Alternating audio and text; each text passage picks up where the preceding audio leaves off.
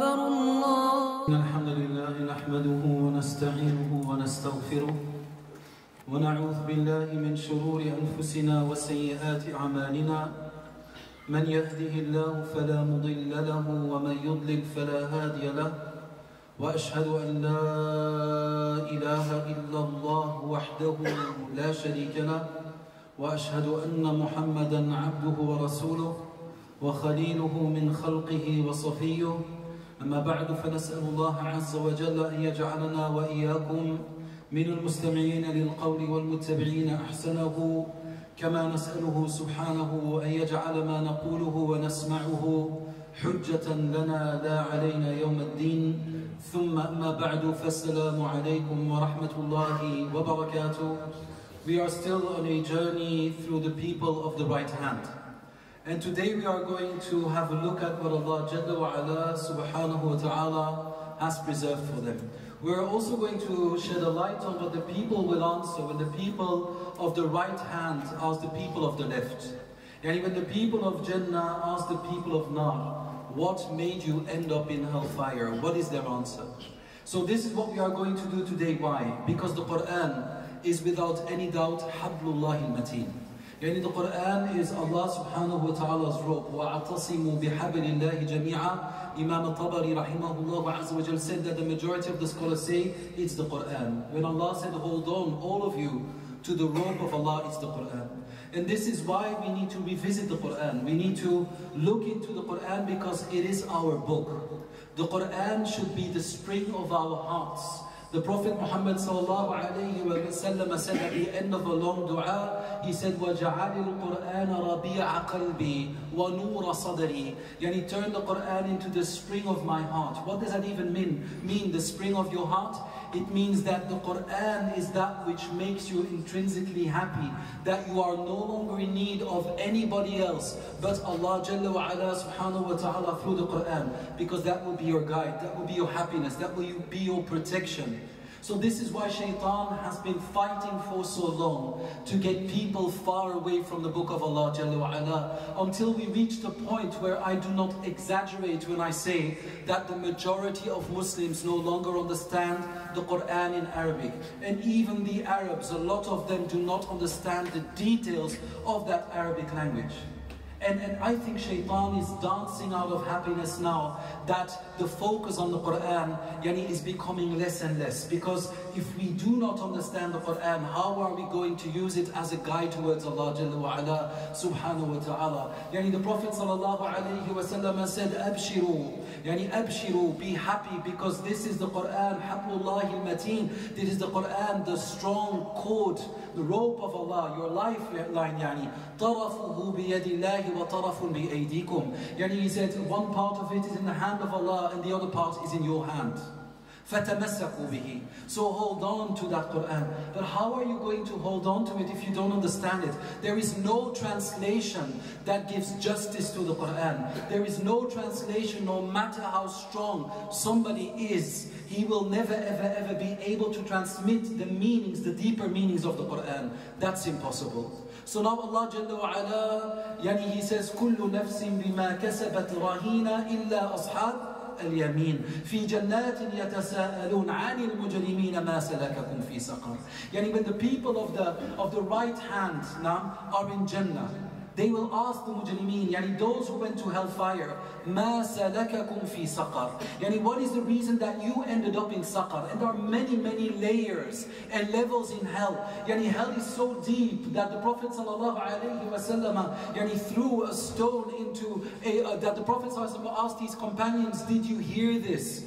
And it was a strong sound, it was very noisy. And they said, what is it, Ya Rasulullah? He said, it is a stone that has been thrown into the depths of hell, that has been falling for 70 years. So this is why the depths of hell are enormous. And that is why when people walk over the bridge that will be over hell, they walk over that bridge, some people will fall in. when you fall in, then you will see, according to the level where you go, you will keep on falling and falling and falling. And you will see some people being punished in that way, other people being punished in that way. You will have no way out. For how long will you be falling? If you are a Muslim, then this is what you believe, then why don't we strive forwards to protecting ourselves against hell and to enter into the gardens of Eden? That should be our mission, that should be our concern, that should be our worry, because we are all worrying about what the world will look like in 20 years, but the problem is that we may not even live until tomorrow. So, Ashab al-Yamin, في جنات يتساءلون عن المجرمين. They ask each other about the mujrimeen. This is one of the things they will be asking. Do you know why? Because the majority of people of Ahl Yamin, the majority of people of paradise were the oppressed. Like the Prophet ﷺ said, they were the oppressed, they were the poor. The ones that were, that suffered the injustice of people who do not fear Allah subhanahu wa ta'ala. Their rights were taken away, things were being imposed upon them, taxes they couldn't pay, or whatever it may be. That used to exist back then as well, taxes. So now to come back, these people are being oppressed and they have no way out. Jannah is their liberty. Jannah is their freedom. Jannah is their happiness. Jannah brings an end to their misery. But they have to work for it. مَا سَلَكَكُمْ فِي سَقَرٍ. What made you end up? Ask the people of Jannah, the people of Nar. What made you end up in Jahannam? And now all the traits that they are going to mention is the opposite of what the people of Yameen would do. قَالُوا لَمْ نَكُ مِنَ الْمُصَلِّينَ. Their first answer is, we did not used to pray. And al-musalli, with the alif lam, means somebody that holds on to prayer, prays on time, holds on to the prerequisites and conditions of prayer, tries to pray it with a present heart, and with all, in the light of knowledge. How many people today are sure of their wudu? You can say, I'm sure about my wudu. Do you know that in the books of fiqh, many pages are about wudu? That what invalidates your wudu, that what requires wudu. So even wudu and prayer, because we just think. But the problem is when you come back to Allah Jalla wa Ala, it is not about you thought it to be. Allah will judge you in light of how He wanted it to be. That's a very big difference. You can't come to Allah Jalla wa Ala and say, I thought my wudu was okay because I've been doing it for all my life. That's not the way it works. And this is why Abdullah ibn Mas'ud radiallahu anhu said, like Imam al-Lalakai rahmatullahi alayhi mentioned in his Usul al-Sunnah wal-Jama'ah, he said, وَكَمْ مِن مُرِيدٍ لِلْخَيْرِ لَمْ يُصِبْهُ. How many people who want to attain good things don't attain them, even if they want to. So you need to, in light of this ayah, if you want to be of Ahl Yameen, just the basic people of Jannah, the laymen of Jannah. Now because we have higher levels, that's just the main people of Jannah. You have to revisit your knowledge. Don't carry on with worshipping Allah Jalla wa Ala without asking yourself whether you have been taught how to pray. Not just by parents in general, but in the light of knowledge that you sat at the feet of scholars or their students. فَإِنَّ اللَّهَ يُعْبَدُ عَلَى بِسَاطِ الْعِلْمِ وَلَا يُعْبَدُ عَلَى بِسَاطِ الْجَهْلِ. Because Allah is not worshipped on the carpet of ignorance, but rather He is worshipped and venerated on the carpet of knowledge. So the first thing is, لَمْ نَكُ مِنَ الْمُصَلِّينَ. They could have said so many things. And this is why your jawaz, your permission to enter Jannah is your prayer. It's your first thing. Yawm al-Qiyamah, you come back to Allah. What do you think He's going to ask you first? He said, how are His prayers? How are they? So, لَمْ نَكُ مِنَ الْمُصَلِّينَ. That is the first thing they say. And then they make very clear, وَلَمْ نَكُ نُطْعِمُ الْمِسْكِينَ.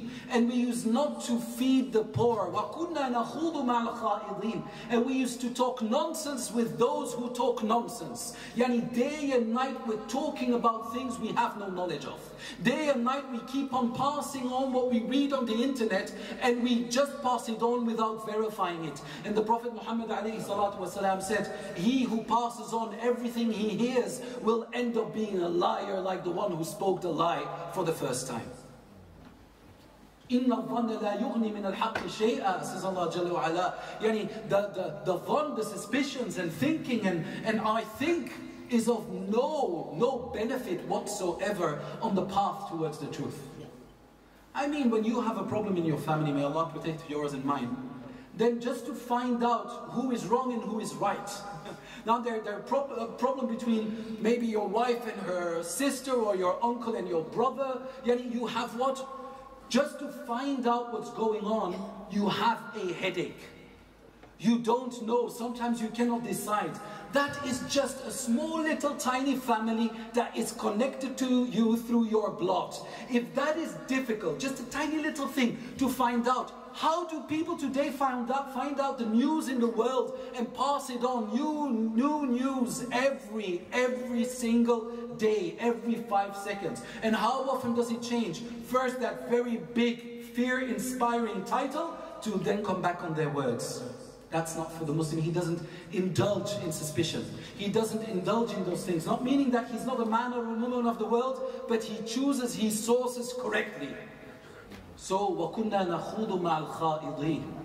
We were of the people that just used to talk. Do you know that some of the Salaf, he was seen not, meaning the predecessors, he was seen not to speak very often. They say, why don't you speak that much? He said, well, because before I speak, I ask myself the question, if Allah were to ask me why I said it, that I could justify it. How many words have left our mouth that we can never retrieve again from the universe? How many words have passed through our throats, all while the Salaf used to say, the moment I started reading Quran, that's the very day that I started gossiping. Because I do not want the exit point for the Quran be the same exit point as my gossip and my slander and my lies. This is the mouth you read Quran with. And the mouth has a connection to the heart. So if you now fill that mouth with filth, with gossip and complaining and whatever it may be, then that connection will no longer be made. Then the Quran stays here and it doesn't go there. And that was the sifah of the Khawarij. And in the Khawarij, those people who declared Muslims to be kuffar because of a dhanb, because of a sin, the Prophet ﷺ said, and their recital of the Quran doesn't pass their throats, it can't go to their heart, because their mouths are, that's no longer the words of the Prophet ﷺ, because their hearts and their mouths were filthy. So this is why.